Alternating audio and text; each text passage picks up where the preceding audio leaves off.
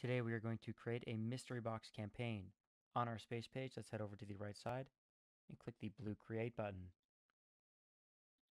Then we'll go to create a campaign and you'll see we have the option for a mystery box. This is where different NFTs are distributed among participants based on weighted rarities in each box. You can see here that we'll have three tabs: the campaign info, the mystery NFT info, and the who is eligible tab. First, looking at the campaign info, we have the title, the description, the media file, and the campaign period. The title and the description should explain and let users understand the campaign that they are participating in. Please make sure that the information put in the title and description is easily understood by anybody. Next, in the media file on the far right here, this will be for the cover image for the campaign. Please make sure you follow along with the recommendations in the box here. Heading down, you'll see the campaign period. This is where you'll choose the start date and end date as well as times for the campaign. You can see here that we have October 18th to October 21st, both beginning and ending at midnight.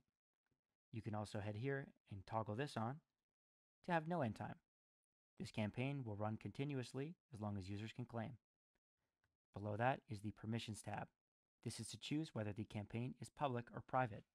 Public campaigns will appear on the campaign and space page. Private campaigns can only be accessed through the specified link. Moving on to the Mystery NFT Info category. This is where we will decide on the NFT contract and the NFT setting, as well as creating our mystery NFTs. First, you will choose your contract. Here, we have chosen the Christmas NFT contract as an example. You can create your own contract as well, right here. Next, we will go to add a new mystery NFT. As you can see here, I've uploaded an example of a media file into the space here and given it a name. You can also add attributes here.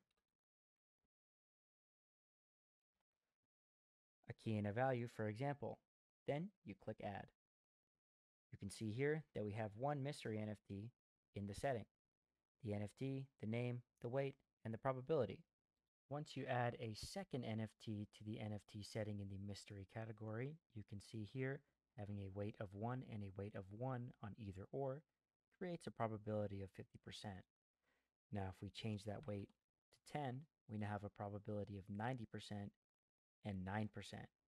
This means that most people will probably mint the first NFT, and this makes the second NFT a lot more rare. This is the core values of a mystery box. You can also click to edit the NFTs here, or remove them here. On the Who is Eligible page, you'll see we have the options for Open to All, choosing the minting cap, as well as the credential input. If you were to toggle Open to All, this would remove the option for a credential, and any user would be able to participate in this NFT without any task requirement. The minting cap tab is where you would choose the minting cap if you'd like to have an overall limit amount allocated for the campaign. This would mean if this is blank, there is no limit. If we wrote 10, only 10 NFTs can be minted on this campaign, regardless of the users. This means it would be first come, first served to these first 10 NFTs. Next is the Credential tab. This is where you will list all of the credentials needed for users to complete to participate in this campaign. Choosing a credential in the Credential tab means that this singular credential will get one entry. This means a user with this credential can mint one NFT. Now if we click into the same tab and add a second credential, this means that the user with this credential and this credential gets one NFT. Now we can also change this to OR, which means a user holding one or the other credential will get one NFT. We can also change this to 5 entries if we'd like as well, meaning a user can mint 5 NFTs. If you'd like to get more creative, you can add a second column and use the same customization. After you have finished filling out the campaign info, the NFT info, and who is eligible, you can either save as a draft here in the bottom left, or you can click this blue release button here. Once you click this release button, you'll sign a transaction in the top right, and your campaign will be public and released.